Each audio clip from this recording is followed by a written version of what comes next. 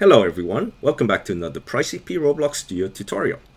In this tutorial, we're going to go over what you should do if you have a global leaderboard inside your game. We're going to use Pebble Heaven as an example because Pebble Heaven has a lot of global leaderboards. Here we have 3 different global leaderboards and there's another one in the back, so there's 4 altogether. Now let's play and take a look, see what happened.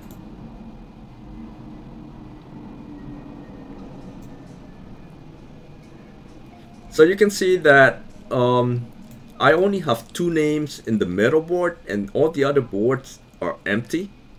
And I expected to see a lot more names on the board because I know for a fact that a lot of people played this game before. So what's going on?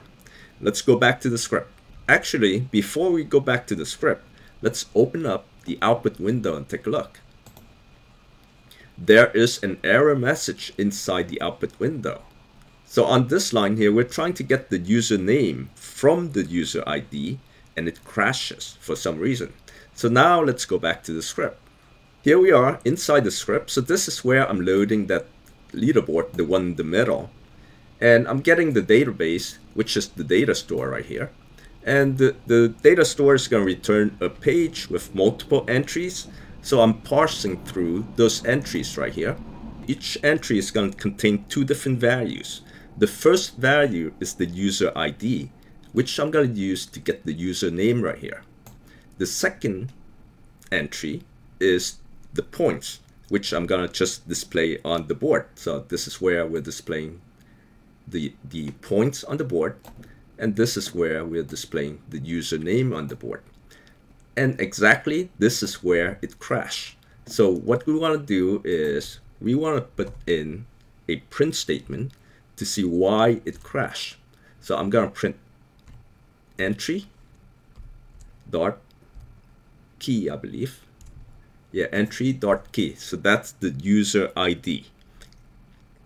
So normally the user ID is just a bunch of numbers, right? So let's play again and let's take a look.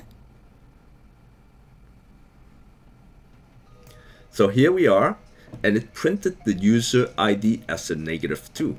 So for whatever reason that when the user played this game before, it recorded a user ID, a real user ID, and whatever reason it turned to a negative number, I don't know, but it did.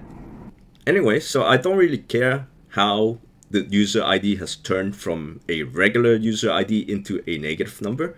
The thing that we care about right now is to fix our code so that it can handle that situation.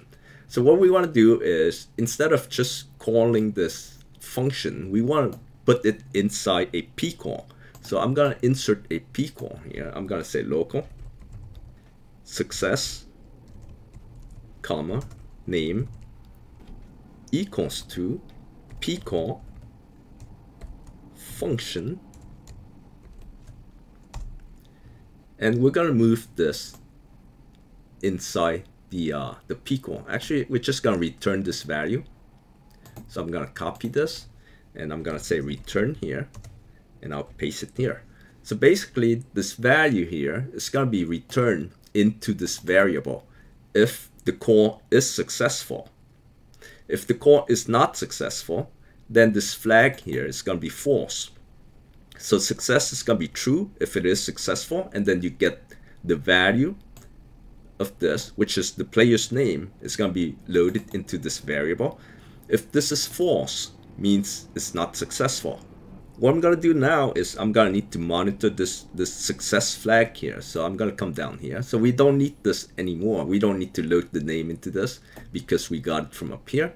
But we're going to need to check to see if success then.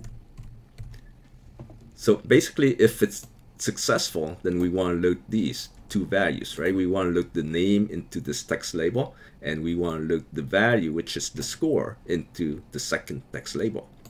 But else, otherwise, what we want to do is, I'm just going to copy this, and I'm going to paste it down here.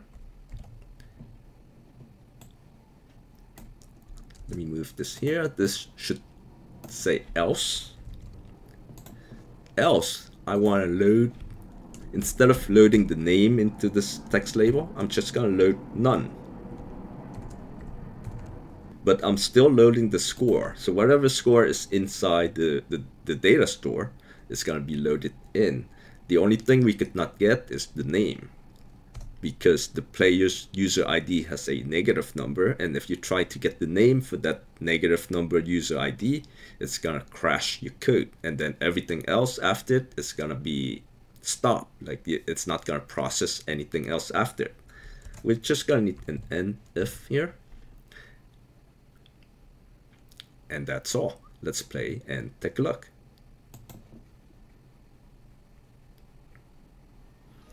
All right, so you can see there's no more error message. We can close this window now, and let's go and take a look at the boards. So there we go. Now all the boards has been loaded. You have a none here, so it means somebody got a negative number there, another none here, there's another negative number there, another one here. So for some reason, all the people who have tested this game before, their user ID has turned to negative. I'm not really sure why. This is another one, this is another one, and we got 3 names over there. So anyway, so at least now we have all the names and all the scores on the boards. We just cannot get the names of those that have negative user IDs.